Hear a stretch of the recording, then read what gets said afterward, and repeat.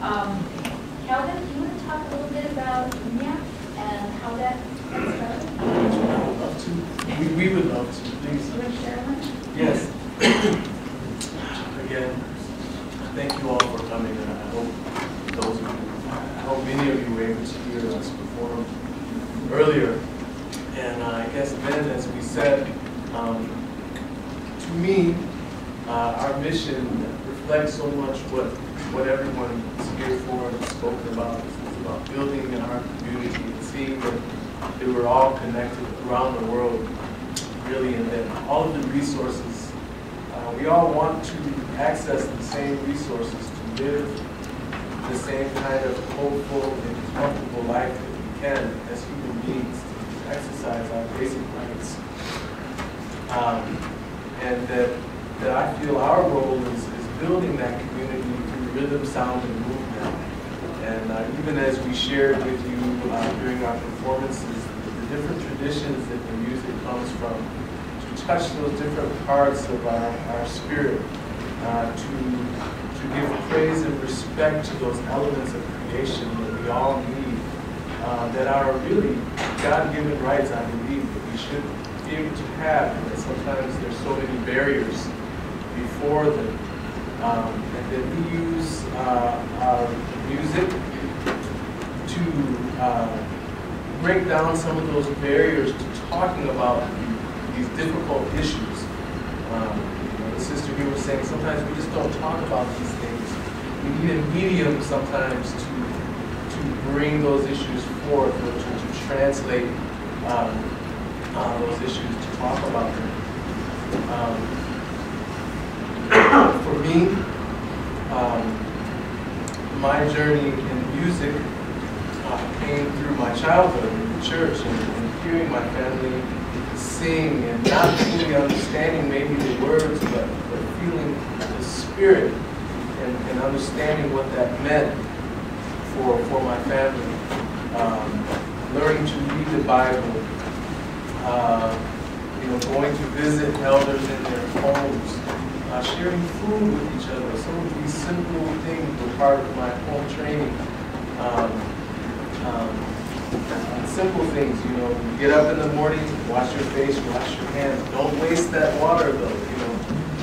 Conservation techniques. My family was farmers. So all of these kinds of things were part of my journey of music. It was all surrounded by music. And so when I went to Brazil to play soccer, that's my game. I heard the drum and I heard music calling me, and I saw the people there move in the spirit the way I saw it in church. So there's this connection. It's not something that just happened here in Georgia. This is something that's happening in Brazil. Well, what does this mean?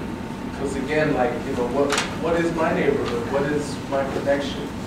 Who are these other people around me? But yet there's a common language that we can speak through this medium. We have the tapestries that he speaks of, from Persia to Native American here. The idea that no matter where we are on this planet as human beings, that we can share a sense of something beautiful and something important, and we can find ways to cultivate that together.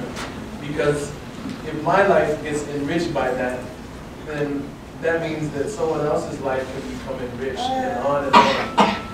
We can spread this. As we can spread bad things, we can spread good things and better things also. And that sometimes we should be proactive, not so reactive, but we can take action with something positive.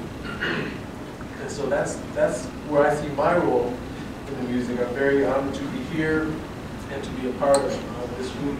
Carolyn, we've been doing this now 6 years. 6 years, wow. So I'm going to let you know a little bit more. Just a little, not too much.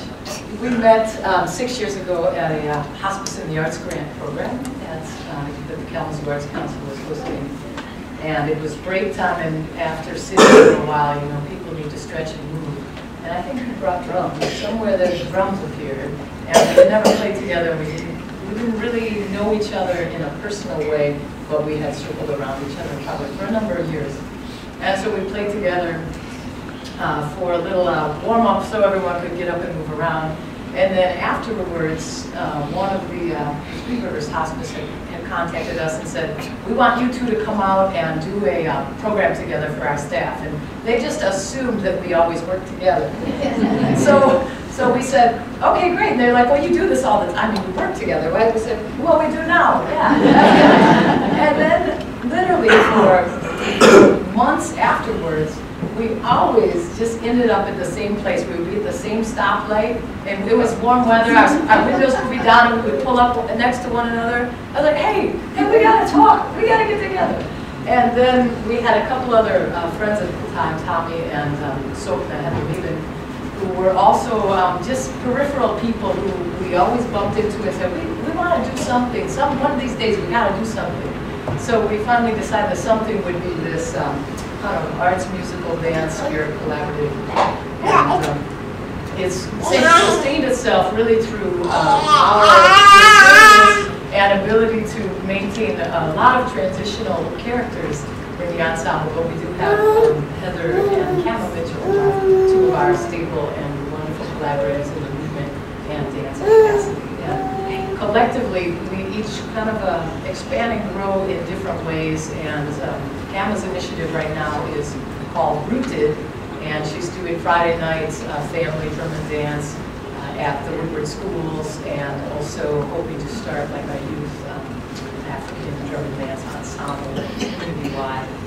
And as Calvin spoke into, we really, I think upstairs, we have a number of ways in which we try to shapeshift and work within different communities and different aspects of culture and support people's initiatives with which we feel personally and spiritually and collectively culturally aligned. So we do a lot of, you may see us in different functions where people call and are interested in music to support and tie into and expand the artistic dimensions of what they're creating within a broader framework. So we also do collaborations with theater. I just enjoyed Mo's Rugs. I was just doing Arabian Nights with the Western Michigan Theater Department, and Calvin did the production of Oedipus. He was the music director for that as well. And we both collaborated with K College and Oedipus, the death annotation there a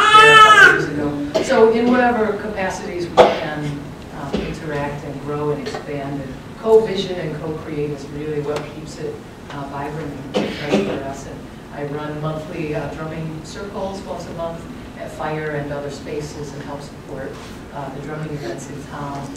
And someone was just asking us, this new initiative we've been talking about with a herbologist medicine friend of ours, which is also part of Calvin's background. This summer we're hoping to have a series of workshops on vibrational plant medicine, rhythm, movement, song, and expression, and bringing some African arts into that as well as Native American traditions. And at our museum show last month, we enjoyed some new collaborations with some of the Pokagon band and tribe and some of their traditions as well. So it's a real honor and joy to interact with some of the traditional cultures here. We do have so many kind of displaced immigrants.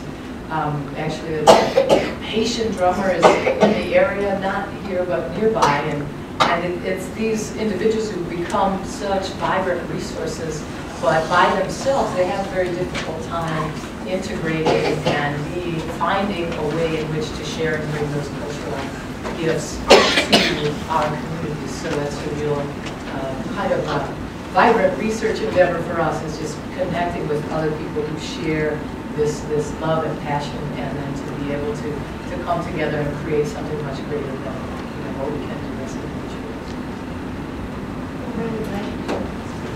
Thank you.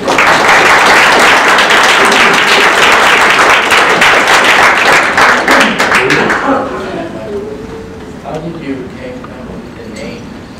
The name? Well, we had a long discussion about it, and my friend, one of our other drummer friends, Tommy, had suggested the word dunya, which in his experience meant sort of world That's exactly what I was going to say. Yeah, we're all- Farsi language, yeah. Yeah, all of the world, everyone in it, and that's our, keeping with our interest in terms of the repertoire of music. One of the missions of the library is to pull people together just like you have and showcase, that's sort of one word, but to show what we have in this community, to make it available for people in the community. And I've been here 31 years and it's never been a problem to do that because we have such a rich community and it keeps coming and coming. What a wonderful panel this has been. Thank you all for coming very much.